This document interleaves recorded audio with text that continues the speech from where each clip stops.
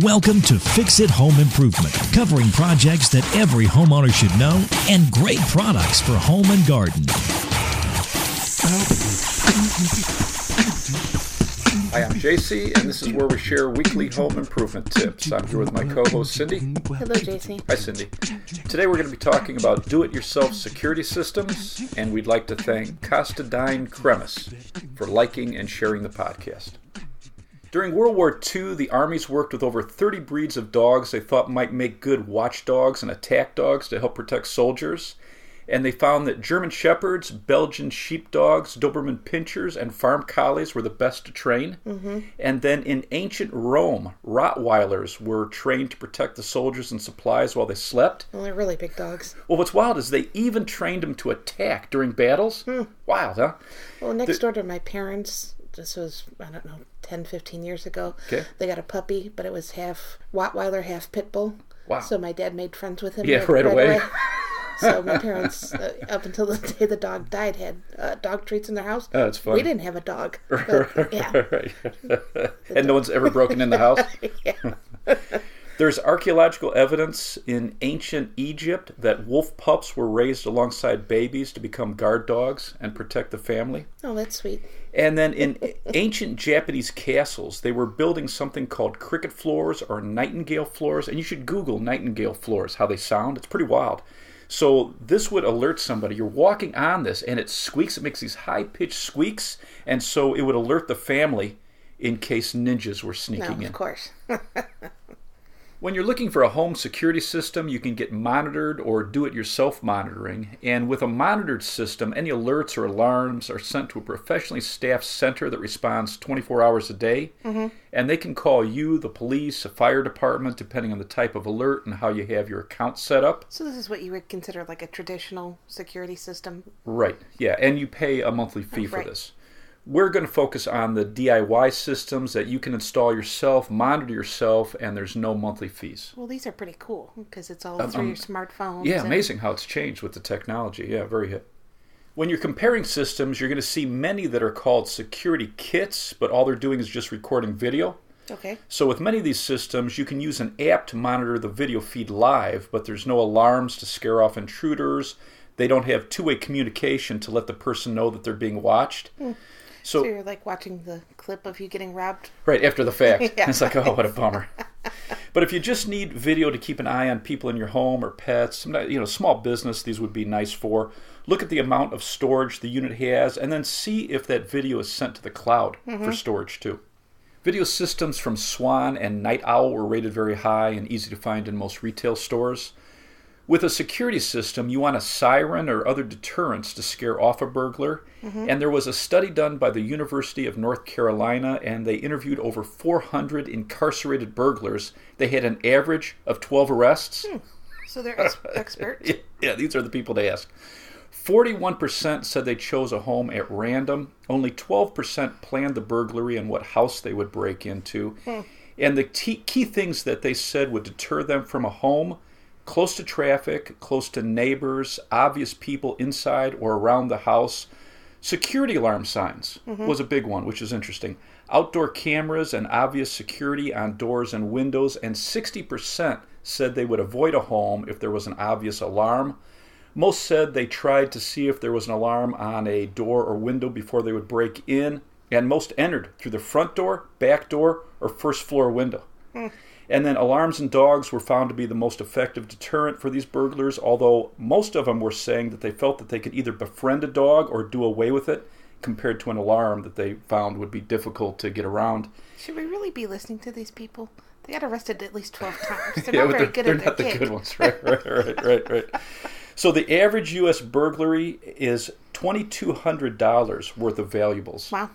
Many of the new security systems will have a main hub that works alone or with accessories, and the main hub can have a camera, sensors, and an alarm, and it's going to connect to the internet through Bluetooth or an Ethernet cable. Well, they can rotate. You can move the angle of the camera too. Yeah, amazing if you just have a standalone device. Yeah, very hip. To your hub, then you're going to add door and window sensors, motion sensors, smart plugs so you can control, like a lamp. door locks, thermostats, smoke detectors, CO detectors. You're going to have indoor and outdoor cameras. You can get cameras with night vision. No way. And then you can watch all this through a smartphone app and see live feed and also interact with the system. Nice. Why don't we cover a couple of the top-rated companies and their features?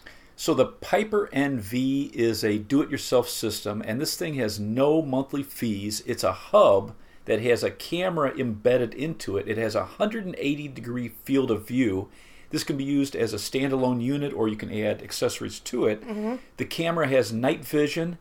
So in the hub itself, you've got motion detectors, sensors that detect light, sound, temperature, and humidity. Wow. Amazing, huh?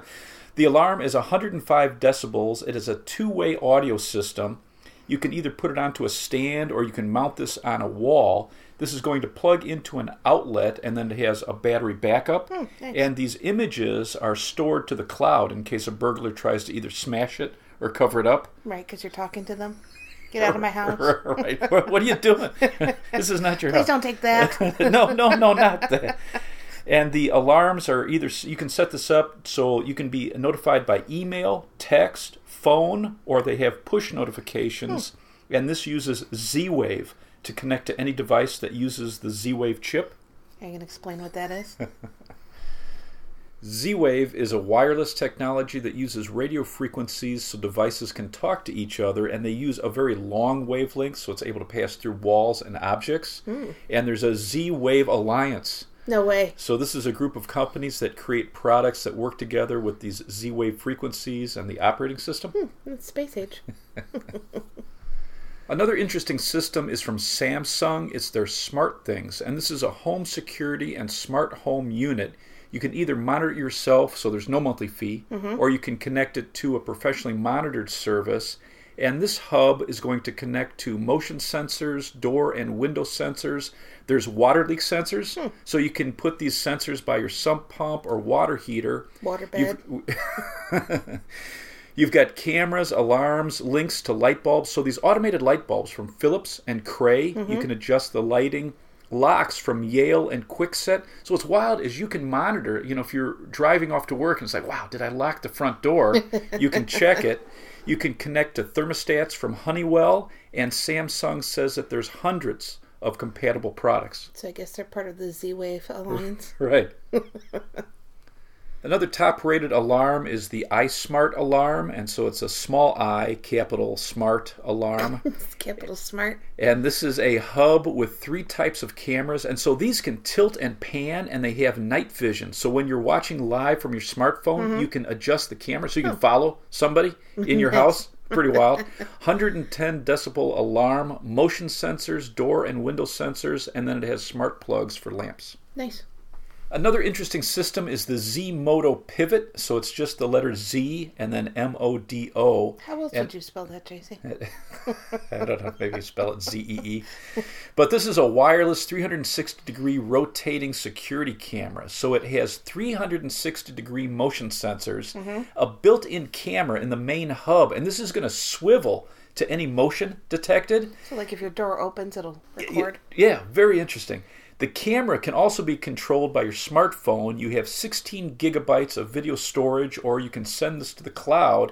It has temperature and humidity sensors, two-way audio, and then Bluetooth speakers. So your main hub, you can use it to, listen to your favorite podcast. Right, exactly. It has door and window sensors, smart lighting, doorbell, air quality sensors. And what's interesting about the doorbell, so you can answer the door and talk through the speaker through your smartphone from anywhere. And then there's video connected to it also. Oh, nice. So you can see who's there. So somebody's stealing your packages? Right, exactly. And what's wild about the doorbell is it also has a motion detector, and you're going to get a push notification. So if somebody walks up to the front of your house... Right, to steal your packages. Yeah, you're notified, and then you can see them live and start talking to them. Oh, well, and you can hear... Yeah, amazing. And then you can also have it set up so if somebody pushes the button, you have a pre-recorded message. So like what?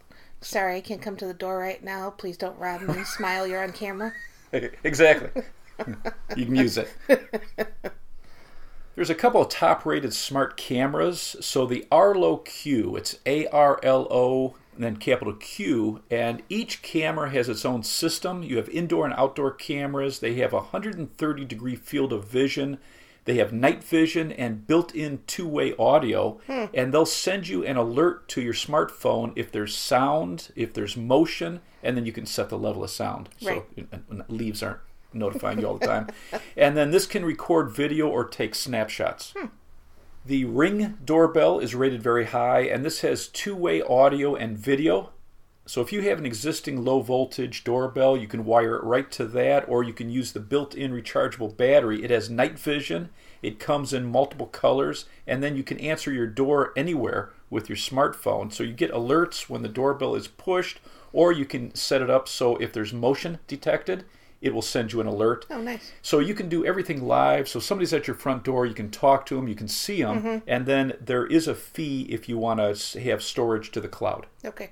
Kuna is a security light fixture, so it's Kuna. You can put this by your front door or your back door.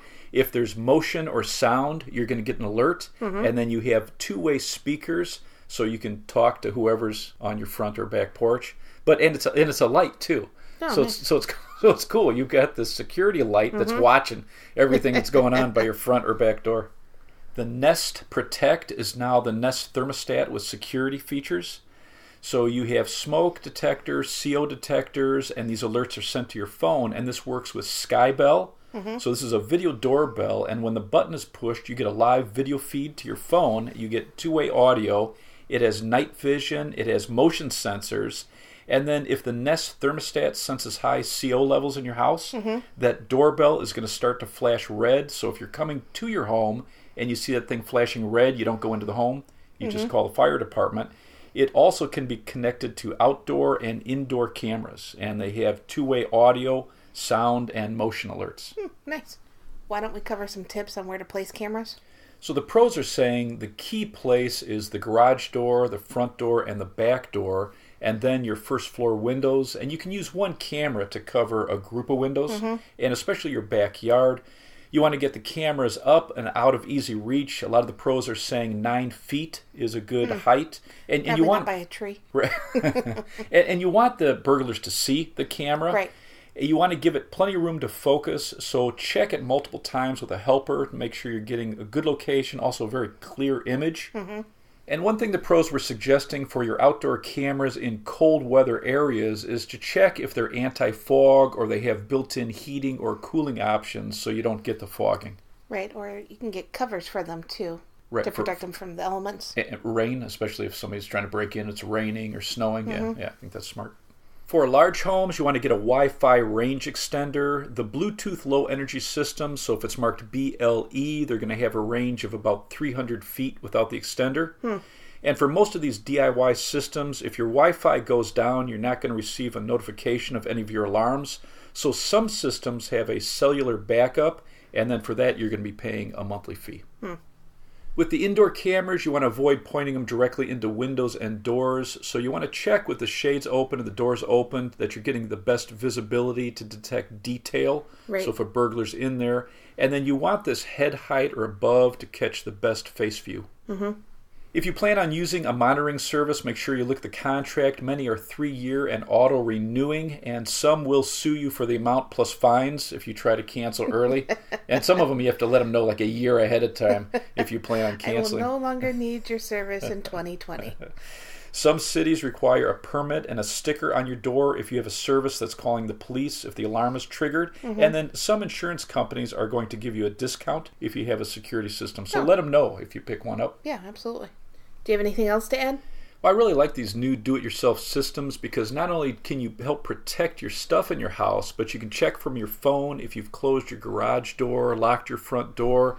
You've got live video feed. You know, did I put the dog back in the house? Are your kids having a party? Right. So with a system, make sure that your system is obvious. Use signage. The FBI says burglars will pass on your home if it seems like it's going to be too much work to get in easy.